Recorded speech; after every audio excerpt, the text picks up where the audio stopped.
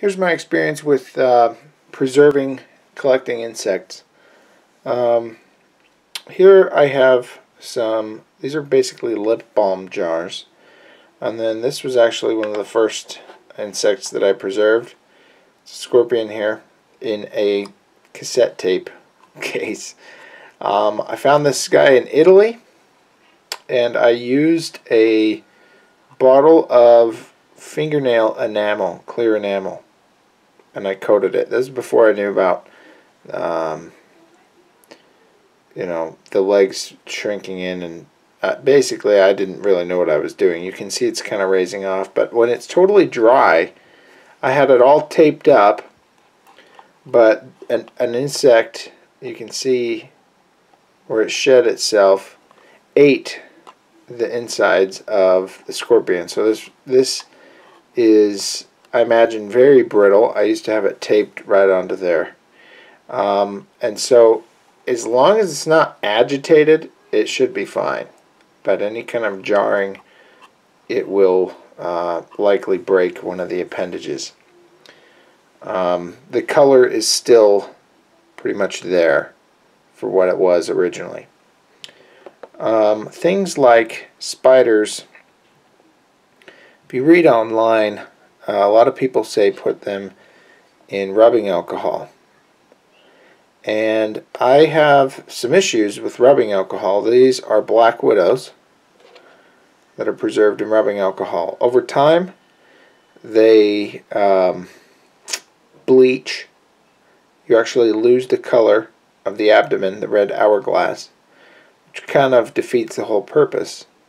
And the alcohol, unless you have a sealed glass jar, which is breakable, you are going to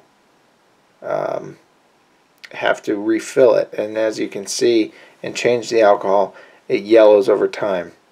So not my favorite choice. That also, it evaporates, and if you have it stored, other things, these are black widow's nests, the rubbing alcohol actually permeates into the plastic here, and there's actual alcohol moisture condensing at the on the nest, so kind of ruins the rest of your collection. This one seems to be fine, but this one was closer to that one, so something to be aware of.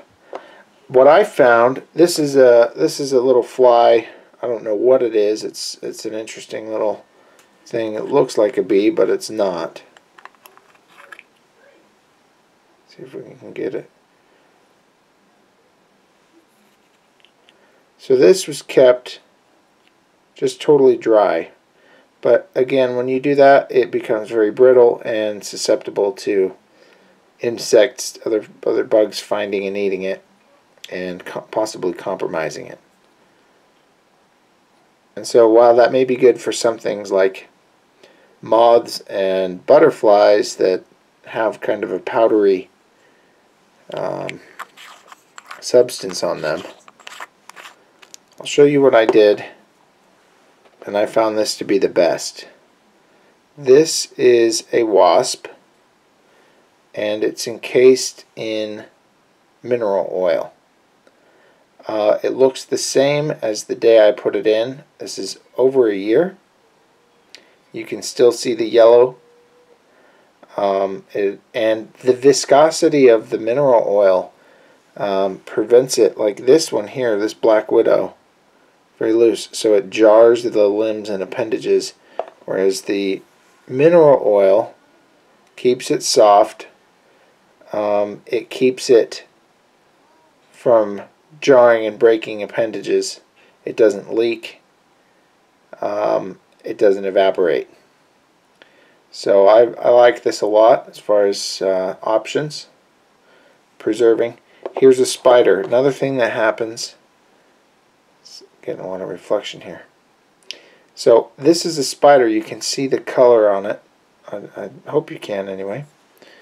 And you don't get that with the alcohol. The alcohol just bleaches it out. This also preserves the fine hairs that the alcohol kind of, the acid or whatever properties of alcohol kind of seems to burn it up, and eliminate it. So, and also, it kind of dehydrates the specimen, where the abdomen will kind of deflate, whereas this one is just as large as when I put it in over a year ago.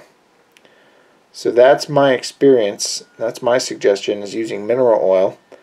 From what I know, it's antibacterial, whereas glycerin, alcohol is also. Glycerin, some people use vegetable glycerin, which is not antibacterial. So those are my suggestions and tips for preserving insects. Let me know if you have any. Thanks for watching.